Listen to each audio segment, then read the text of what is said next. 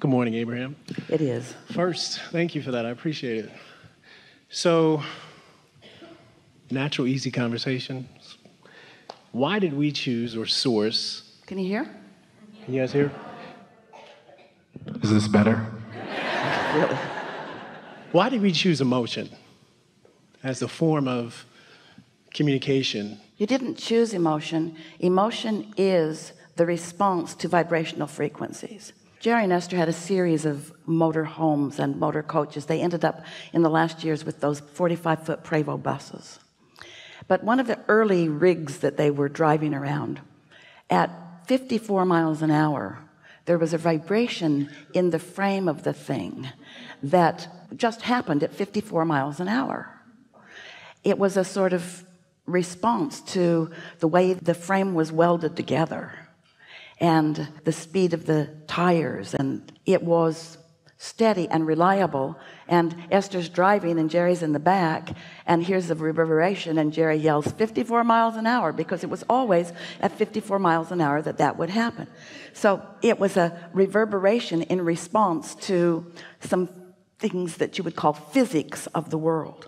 Well, you have a physical being that is really a vibrational being. You are more vibration than anything else.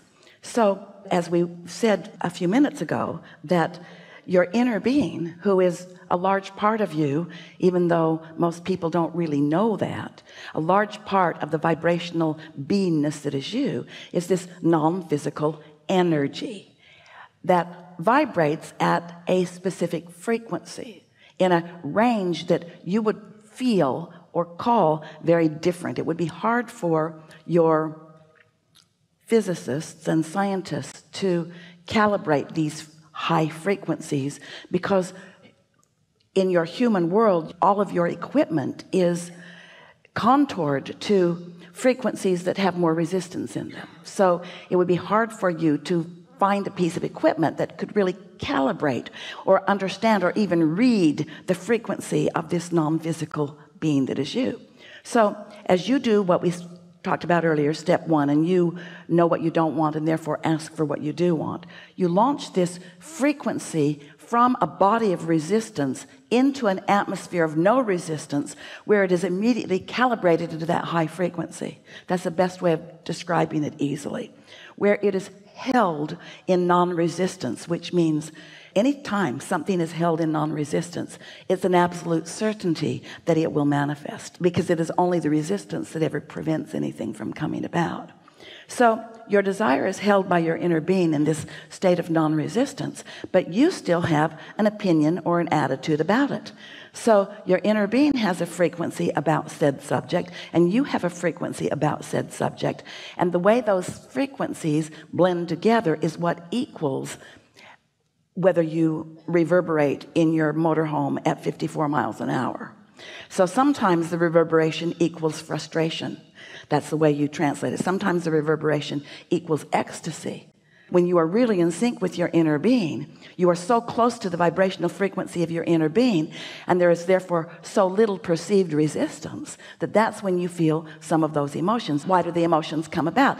Because you are not only a vibrational being, you are a physical being, and the physicality of you means you're a chemical factory. So when this frequency meets this frequency, it produces this chemical that feels like frustration. When this frequency meets this frequency, it produces this chemical creation that feels like anger. When this frequency meets this frequency, it produces a vibration that produces a chemical that feels like love or security or well-being. So your emotions are your indicator of the mix of vibrational frequencies between you and you. Best question about emotions ever. Best answer about emotions ever. Because vibrations and thoughts are turning to things, and since you live in a physical world, isn't it a nice thing that you have the guidance system? But it's not just a guidance system, it's a physical manifestation of the mixture of vibrations between the whole of who you are and the being that you are allowing yourself to be in any moment in time. As we had our experience with our friend here, you had the options of looking at it one way or the other, and the way you chose had a relationship with the way your inner being was choosing to do it. And the way your inner being was choosing to do it is the dominant vibration. In other words, your inner being is not ever going to join you in your vibration. If your inner being would find the same vibration that you've found about something, then there'd be no discord. Your emotion exists because of your harmony or disharmony with your inner being. But your inner being will never join you in a hateful thought. You're not ever going to feel good when you hate, ever, because your inner being's not ever going to join you. We used to use this example a lot. We say, if you saw someone on the street bleeding, we know you would go help them.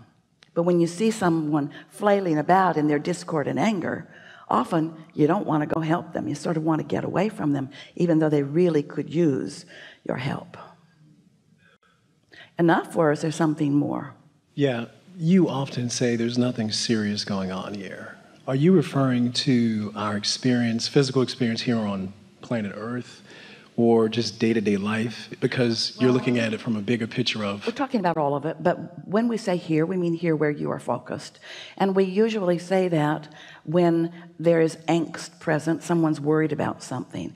And what we mean when we say there's nothing serious going on is that we mean there isn't anything that you can't accomplish the way you want it. It's like this. We notice, as we are aware of the vibrational relationship that someone, anyone, or a lot of, or all of you, mass consciousness is having between what you're focused upon in your physicalness and what your inner being is focused upon about the same subject. We notice that awareness of physical in the quest to fix something that's broken holds you in a place of discord that is unnecessary. But this is the piece that really gets to your question. The things that don't feel as important to you, you don't think about as much. And if you don't think about them as much, and your habit of thought is one of worry and pushing against, then if you don't think about it, things go better for you. So the things that feel easy to you or simple to you, you have less resistance about than the things that you really care about. It's the reason that we were offering you the story. It's as easy to create a castle as a button. The button just doesn't feel very important, so you have no resistance to it. The castle feels hard and out of reach. And so you introduce more resistance to a larger subject. And we were wanting you to put all the subjects in the same category: doable, havable, beable. You can be or do or have anything that you want. And one desire that you want is not less attainable than another just because you haven't done it yet, or maybe even because no one's done it yet.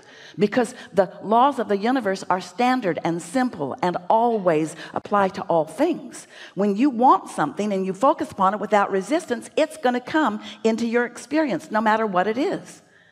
And so that's what we mean by that. Thank you. Okay, one more question. Thank you. I appreciate it. It's really, really good. You're really good at what you do. You know why? It's not just that we know what we know. It's that we understand what you want to know right now about what we know. Because we know a lot more than you're asking for right now. There are a lot of you. It's that we know something about what you're asking about. But more important, we know where you are about it. That's what we meant by you're being called through your path of least resistance. And so it's easy for us to explain to you because we know where your pieces of resistance are, and we just don't go there. Also, you don't have much resistance. Thank you. I appreciate it. So just last question. This entire universe, this has all been cooked up just so we can thrive? You're cooking it up. Your thriving is you're cooking it up. Somebody else didn't cook it up and then send you over. Well, I mean, I spent okay, it's ready. Send them in.